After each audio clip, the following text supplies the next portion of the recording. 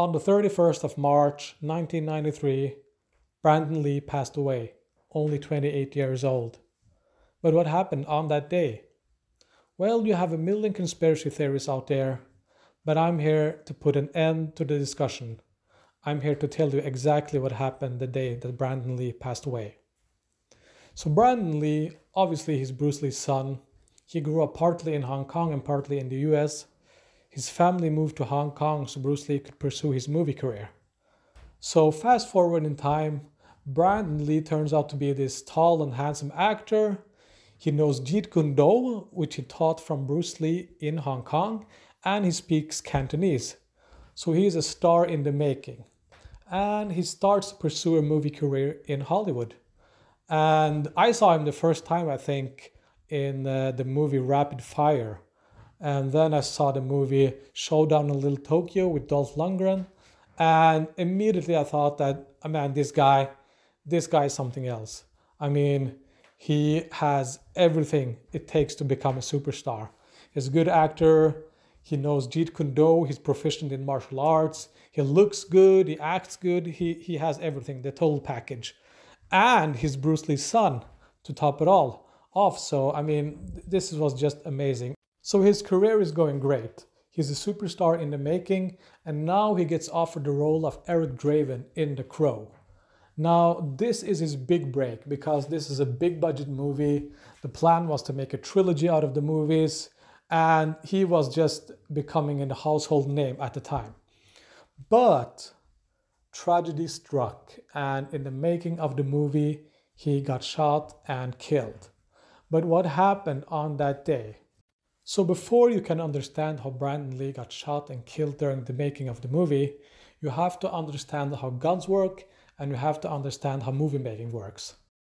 So obviously in a movie like this, you have tons of explosions and tons of guns.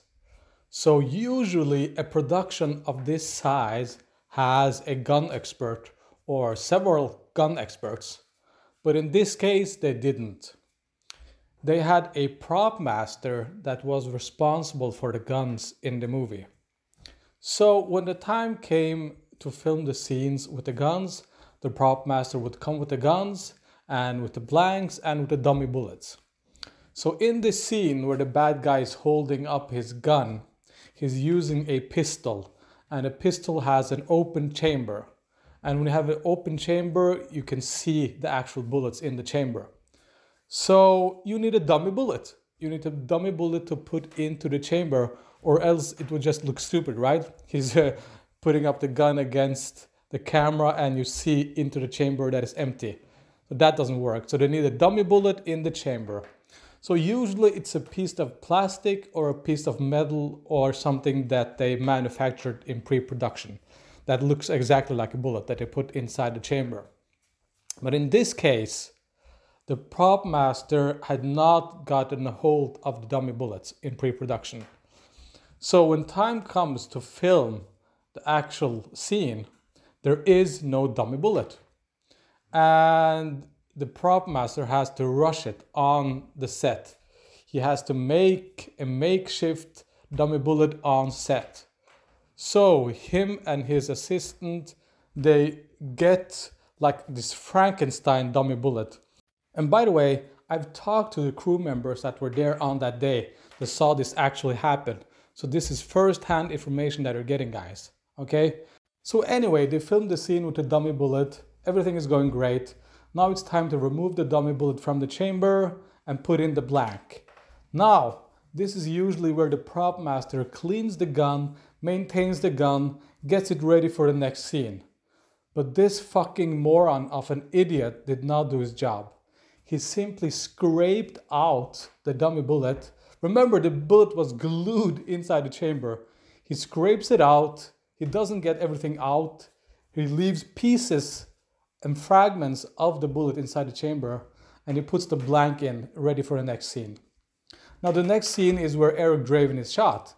So the gun is given to Michael Massey, the actor, and he points it at Eric Draven. And he shoots, and Eric Draven dies. Well, in this case, Brandon Lee collapses, and everyone thinks he's acting. They're like, what's going on? And Brandon says, I'm hurt, I'm hurt, I'm hurt. And immediately they understand that something is wrong.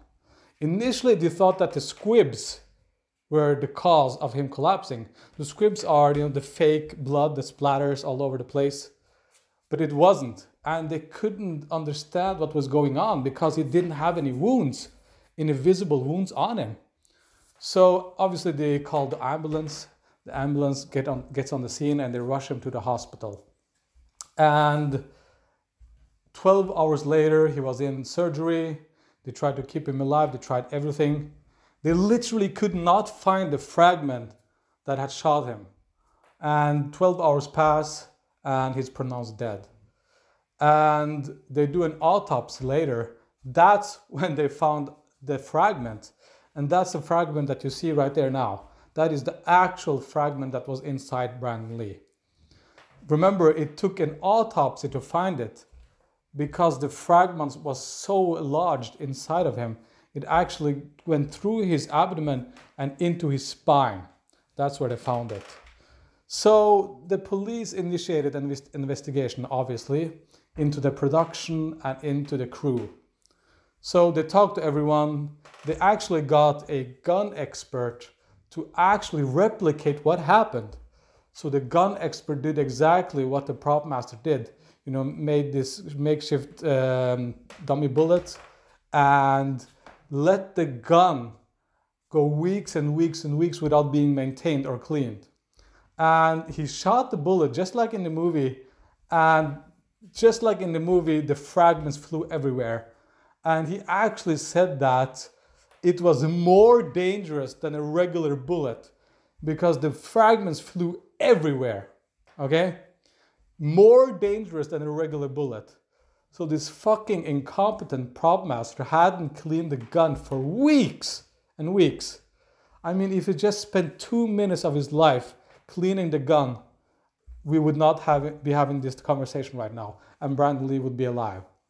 So, I mean, this guy, I know his name. I'm not going to say his name right now. But what happened is that he never, ever worked on a movie again in his life. So this fucking incompetent idiot of a prop master never again worked on a movie for the rest of his life. So some justice was done.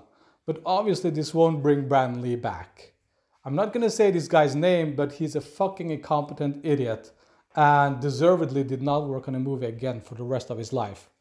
So Linda Lee, Bruce Lee's wife and Brandon Lee's mother, she sued the production company and they didn't even fight it.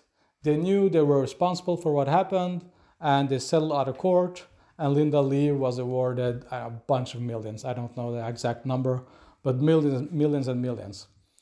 So obviously this won't bring Brandon Lee back either, but it's some justice that is done because they admitted responsibility for what happened. So what can I say, guys? I mean, this could have been avoided so easily if the guy had just done his job.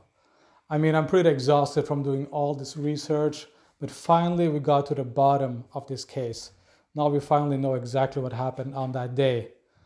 So if I had a time machine, I would go back and I would bitch slap the fuck out of this prop master and tell him to do his job. But that's life.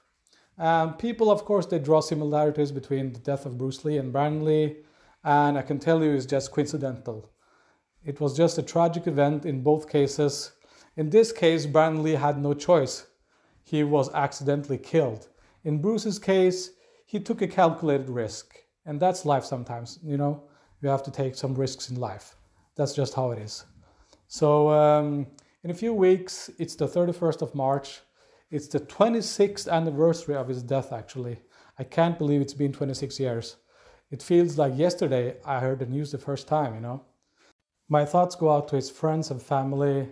Obviously, this is a very tragic event. There is no conspiracy theory here, guys. It's just one of those tragic events. And luckily, we were left with his legacy. We have one of the greatest movies of all time out there in The Crow. If you haven't seen it, go see it. And thanks for listening, guys. See you later. Bye.